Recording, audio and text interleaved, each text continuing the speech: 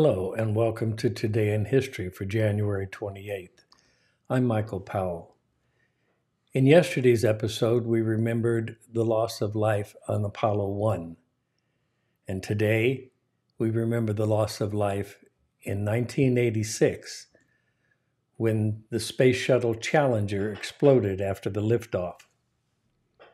At 11:38 a.m. Eastern Standard Time, on January 28, 1986, the Space Shuttle Challenger lifted off from Cape Canaveral, Florida, and Krista McCullough is on her way to becoming the first ordinary U.S. civilian to travel into space. McCullough, a 37-year-old high school social studies teacher from New Hampshire, won a competition that earned her a place among 7-member crew of the Challenger.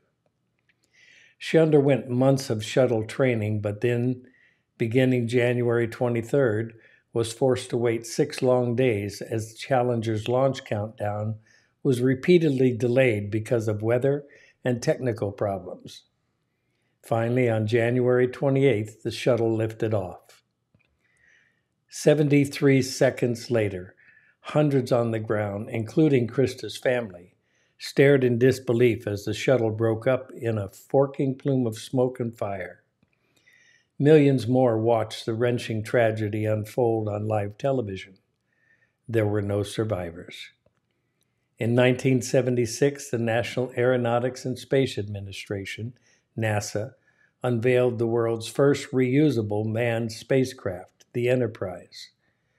5 years later, space flights of the shuttle began when Columbia traveled into space on a 54-hour mission. Launched by 2 solid rocket boosters and an external tank, only the aircraft-like shuttle entered into orbit around the Earth. When the mission was completed, the shuttle fired its engines, reduced its speed, and after descending through the atmosphere, landed like a glider. Early shuttles took satellite equipment into space and carried out various scientific experiments. The Challenger disaster was the first major shuttle accident. In the aftermath of the disaster, President Ronald Reagan appointed a special commission to determine what went wrong with the Challenger and to develop future corrective measures. The Presidential Commission was headed by former Secretary of State William Rogers and included former astronaut Neil Armstrong and former test pilot Chuck Yeager. The investigation determined that the disaster was caused by the failure of an O-ring seal in one of the 2 solid fuel rockets.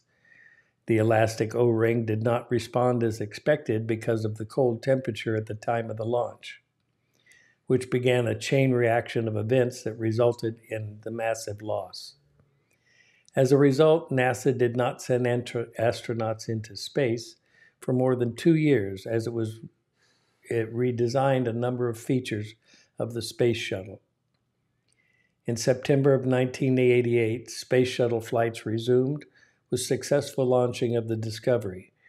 Since then, the Space Shuttle has carried out numerous important missions, such as the repair and maintenance of the Hubble Space Telescope and the construction of the International Space Station.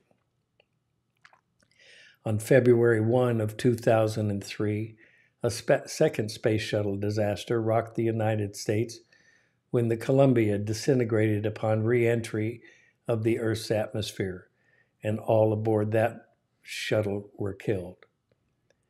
Despite the fears that the problems that downed Columbia had not been satisfactorily addressed, space shuttle flights resumed on July 26 of 2005 when the Discovery was again put into orbit. The Space Shuttle program formally ended on October 31st of 2011 after its final mission on July of 2011.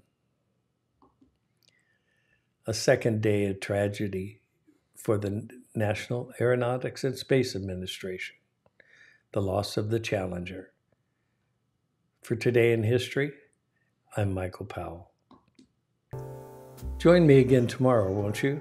Let's see what that date brings to mind. Till then, watch this.